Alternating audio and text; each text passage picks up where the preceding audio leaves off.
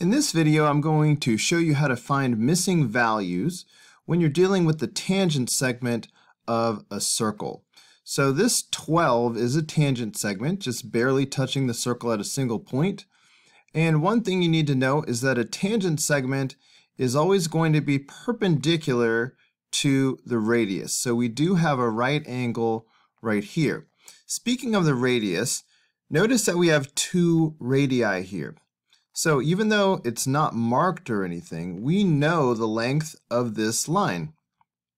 Every radius in a circle is going to be the same. So if this black radius over here is 9, then this red radius right here is also 9. So that's some key information that we're going to need. I'm going to go ahead and call this x instead of question mark, and this is the thing that we are supposed to find. All right, let me just call this x.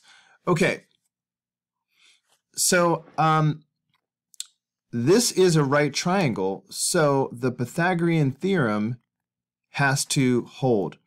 So I'm just going to use the Pythagorean theorem right now that says leg squared plus leg squared is equal to the hypotenuse squared. So of course the legs are the 12 and the 9. So we have 12 squared plus 9 squared is equal to, the hypotenuse is all of this. So the hypotenuse is the x and the 9. So the hypotenuse is x plus 9. So a squared plus b squared equals c squared. Now, we should be able to solve this for x very easily. 12 squared is 144.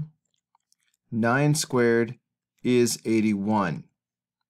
And for now, let's just leave this as x plus 9 squared.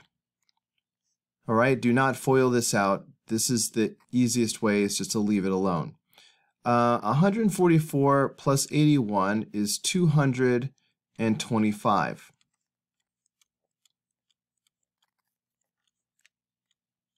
So the easiest thing to do is to take the square root of both sides to sort of unsquare this and get rid of the exponent.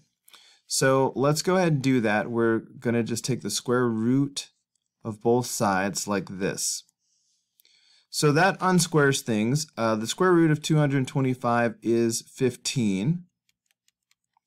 And then these will cancel out and just leave you with the x plus 9. All right, the square root unsquares this. So of course, to get x by itself, we're just going to subtract 9 from both sides. And we quickly see that x is equal to 6.